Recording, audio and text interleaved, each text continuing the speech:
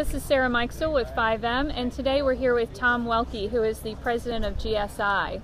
Tom, tell us a little bit about GSI and what you guys do. Okay, Sarah. So GSI has two main businesses. One is the grain storage business, where we help farmers and traders store, condition, and move grain. And the second one is our protein business, where we help growers raise chickens and swine. We provide the equipment and the buildings to do so.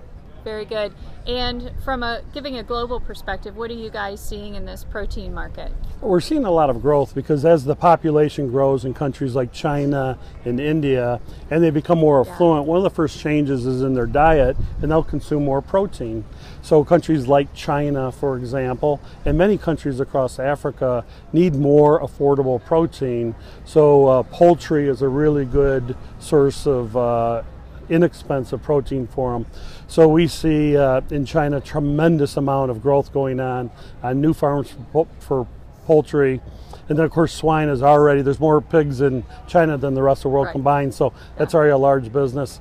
But then you see a country like Brazil. Brazil's also an exporter of protein, and with the conflict happening with Russia and Ukraine now, Brazil actually will get a boost of their export. So there's a little bit of excitement going on in Brazil right now. So there's a lot of interesting areas to grow.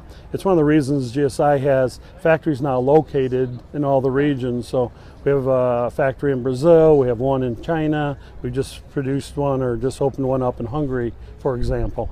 What about Africa? You had mentioned that earlier. Is that an opportunity market as well? It is. GSI is owned by AGCO, and AGCO has two facilities, and we're leveraging those facilities now, one in Algeria and one in South Africa. So we want to continue to leverage the ownership by AGCO with us. Very good. And we were talking a little bit about sustainability before, and how is GSI helping farmers to be sustainable? Yeah, we always, all of the products and services we design, we want to make sure we help the farmer be as efficient as possible.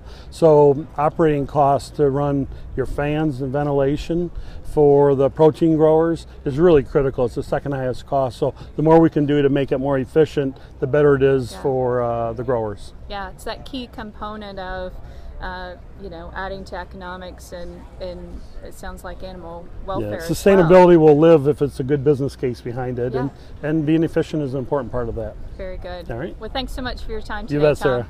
Bye-bye. This is Sarah Mikesell for 5M.